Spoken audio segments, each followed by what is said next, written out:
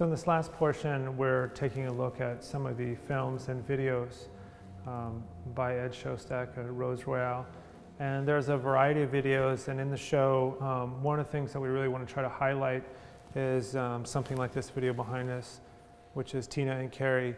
And what he's doing is he's interviewing people from the transgender community. And in a lot of his photography of his social practice, he will be the subject matter himself. The photographs are primarily of him, or they might be of people in an atmosphere. But what's interesting about his approach in the films is you can hear his direction to the cameraman. You can tell that he's hiring somebody else. And rather than just sitting in front of a camera and saying, this is my story, he's letting other people use their voice. And you can tell the instructions sometimes with the cameraman that he's telling him, just, you know, walk to your house, you know, just get this, get that. So he's not being overly directive, but this is very intentional what he's doing. And he's giving them a voice, and so that is, you know, essentially the work. And it's all about their experience with transitioning, taking hormones, and those types of things. So one question though just dawned on me oddly as you were describing this, and it's because you used the pronoun he, and I was just kind of wondering when the chronology of these, because I know they spanned a fair amount of time, but when he was, was it Ed or Rose doing the interviews, I guess is my question. It would be Rose. Oh, it was Rose, and okay. So that's a little hard for me too. So when I was first writing about him after he passed away, you know, when I first met Ed. Well, but also you did see him a lot of times when he was not dressed as a woman, right? Yes, yeah. So that's probably confusing for you because you saw him two ways, very whereas hard. a lot of people only saw him as Rose. Yes, in my phone he was Ed Rose, like Rose was the last name, so he was one and of the same. But it was odd when I first met him or encountered him because I encountered Rose, and it was very odd to refer to him as Ed. And then I started just referring to the pronoun based on what he was presenting. And I know people have different things. You said different people who consulted you who've known him and knew Ed and Rose, or knew the duo first as Ed and some people later as Rose. But I have had several people call or contact or come in and what have you, and they're quite much, very much just everything is her, she, Rose. Yeah. And so, but anyway, I just was kind of curious if he was doing something different with the videos. But what's interesting though is about what you and I, in fact, we were just talking to somebody about this, that I think to you and I, this is not very much different than these sort of scrolls or these really long drawings that he works on for 30 or 40 years. It's this chronicling. It's like a diary. It's like a recording, a visual recording or an audio recording of inspirations, trials, tribulations, just things about his life. But here, as you said, he sort of has turned the lens from him to, well, there was a segue. There was where he became the subject in all the photo documentation as all the different personas as Rose. Well, Rose portraying different personas in different costumes. And again, we didn't realize until later in our research, this was also a vast documentation of just the photo documentation of him and his transition and him experiencing these different personas. I don't know if that's how Rose saw it, but that's sort of how it feels looking at the imagery and not having spoken to her about it specifically. But it's the same thing here. And it's this continuous deconstruction that he does and chronicling and documenting things. I don't know if that seems too exaggerated to you, but again, I just sort of see this as a continuation of something that he did in the 60s, in the 70s, in the 80s, with each of the different types of aesthetic effects or work that he was doing in any of those decades. When you spend a lot of time with these videos, one of the things that strikes me as personality, we talked about it a little bit in the beginning when we first started talking about the work of Ed Shostak, was the type of person that he was. He was really good at getting you to open up. And I think it's because he had gone through so many different things. He's a very sensitive, incredibly sensitive person, and could make you feel very comfortable. And I think, you know, what you see in these videos that are interviews, some of them are very artistic, what's happening, the layering. This one is well, I mean, then you see the camera move. But for the most part, it seems very casual. But in that way, he's able to really get a very intimate portrait of something, and a very natural and a very humanist thing. And I think that's something that he was very strong with in his interpersonal relationships. And I feel like the further we get away from the period that this was created, the more significant it becomes as a historical primary. I think it's interesting too, and I don't know, did you ever talk to Rose about these videos? Yes. Yeah. So what I'm curious is, and this particular woman's is a good example of somebody who's just so kind of out there. I mean, just very open, very comfortable, talking about very personal things. You know, it's just sort of interesting. I just kind of wonder, did Rose know this person pretty well, and that's why they picked this person, or did was he a little bit more random in how people were selected? I'm just kind of curious. That I don't completely know the answer to. I mean, I assume from the conversation that he must have had at least some intimate relation, not physically, but as a personal relationship with Tina. Okay. And but some of them are a little bit more casual at different events, where he's trying to ask people, you know, in little snippets of what their experience is. There's one with Gloria Holsom where they're talking about passing and the issues of passing, and basically about, you know, we talked about this a lot too, but, you know, for the context of this video, a lot of the crux of his work is contending with heteronormative kind of culture, and whether he's doing that through metaphor in his work, or just, you know, just really out in the open, you know, where this wasn't necessarily, I don't think this has ever been exhibited or shown, but, you know, essentially, you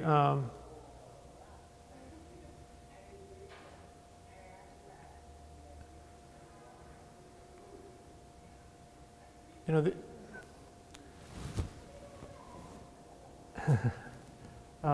he's, sorry, I lost my train of thought there. I was just a little distracted. Yeah, because I can partially hear the video, so you're kind of get caught up. It's like, what? But these, you know, these are much more direct, you know, and he's trying to contend with the issues, you know, that he has. Right. Well, these are definitely documentation, but at the same time, they truly are advocacy. Yeah. And there's no doubt about it that this is intended to help educate and inform. That these aren't decisions that these people are entering into lightly. And it's not without considerable risk and cost, and many of them not having insurance. And so it's a very sympathetic, empathic, you know, undertaking, and a big chunk of his energy to do this. But who better than someone like Rose, who's gone through it and had to deal with these same issues. But the other thing with the passing is, I think sometimes since Rose came along later than some of these younger people, I think this gets into this issue of passing, but also beauty, which is something that keeps coming up as a recurring theme in a lot of these discussions, is the aging process. And depending on when people start with this transition, they can look very different as they age. And you can tell that's a distress to some people. And so anyway, it's one of these sort of things that's very eye-opening. And that's why I really hope that we can help get these out. Because as you said, these have really, to your knowledge and to his sisters, haven't really been presented formally, maybe to small groups, but it's probably groups like these people who they know what the story is. It would be beneficial to get it in front of people who don't know the story. Yeah, now I remember the train of thought, because I'm thinking of the relation between several pieces. There's another video that's with Gloria Holsom, and she's talking about the issue of passing, And not only just the relation of beauty and being accepted because of youth and beauty, because when Ed started transitioning, it was much later. So his relationship to conventional beauty is in a whole other place. And I was also talking about how his sculptures, there's metaphors for the space between being open, between being gay, between heteronormative and being himself. Well, and the screenings, the scrimming and sort of this obfuscation, and some things you see so clearly and some things you don't. There's all these layers and interactions between different things. So it's like interactions within yourself, between different periods of your life, or between the heterosexual world and the homosexual world, which we're sort of standing to some examples of that, or the trans world. So he was always living in this sort of conflict, and I think the layering that you see even very early on back in the 60s is rife with that. And also the fact that nothing is a pure form. It's not square, it's not round, it's not purely rectangular. It's always got a lobbed off corner, or it's got a bent or rounded corner. So nothing's black or white, it's always shades of gray, it's just, and I think that's, I think it's very emblematic of what he himself was going through all the time as Ed, and then later as Rose. Well, and building off of that, what I think with mentioning Gloria Holston on this is the more heroic and courageous aspect of this final period is to give a voice through these people, through this conversation about this, making this lifestyle decision, because as she mentions in the video, not the specific one, but there's a physical danger, and a lot of these were done 20 years ago that people encounter, and there's a place that's safe within kind of a club scene or something like that, where it's okay to kind of exist in this way. But then out in the streets in a normal world outside of New York City, it's a totally different world. And so, I think, this work is incredibly significant for that reason. Yeah. And the other things that are in this presentation also are showing this other sort of aspect, pre-Rose, of Ed's life, where, but again, he always made an art form out of everything. And, looking at, again, photos, lots and lots of photos, professionally done, sometimes, him just taking snaps of them. But this, this steam room, or created a steam room, it was done in a studio with a smoke machine, and this guy with a towel on and sort of, doing different things, but as he loses the towel, it becomes more obfuscated, and all you see is just a little bit of his face or shoulders or whatever. Yeah, and this piece, if you're standing in front of it, it's funny because you could see it sometimes farther and then sometimes closer. You can make out the figure. You could definitely see it, but it's very subtle. But there's also, there's an erotic side to his work. Oh yeah, very much eroticism. And also just the allure. I mean, this is a steam room door in a locker room, in his locker room. And then down here, again, this Duchampian, this sort of, not obsession, but this admiration of Duchamp.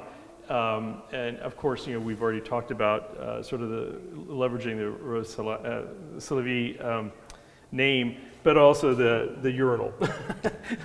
This one happens to be attached and not put on a pedestal. But again, it's just sort of these sort of references, historical references, but again, always in an art way, just like with the text and language. I mean, this is all discussing, these are all words he's pulled out of magazines and newspapers and things like that. Many of them were Xeroxed, and some of the ones were actually cut out of the newspapers, and those are the ones that are oxidizing. But, just different words used for penises and erections and things like that. And so, but always done in sort of a very artful sort of flair, and and that particular one is very like hard edge, and then his leather hat from the 80s, and part of the club scene. So there's the drawings and just sort of this sort of again, try to be always being creative and sort of having an erotic allure, but yet keeping it artful, and humor. So it was kind of pervasive throughout all of his work. So parting thoughts? So kind of in conclusion, I knew Ed personally, and so that really helped give me the impetus and push me to work on the show, and I really appreciate all of David's work, because, and Richard, there's a humongous amount of work that went into this show. But what I really think, and we kind of allude to it in the title, is that when you look at the early work, you look at this very serious primary structure, reductive, minimalist work, and then you kind of end with an interview with a transgender individual. It seems somewhat disparate, but if you look closely, you see the threads throughout it. And I think that Ed is a good example of someone who was in the canon. He was, getting Guggenheims. He was in the MoMA. He was showing these major galleries, but then also chose to leave. And I think there are other artists like that, or other artists that exist outside of the canon that were continuously working. And it's a real pleasure to celebrate their work.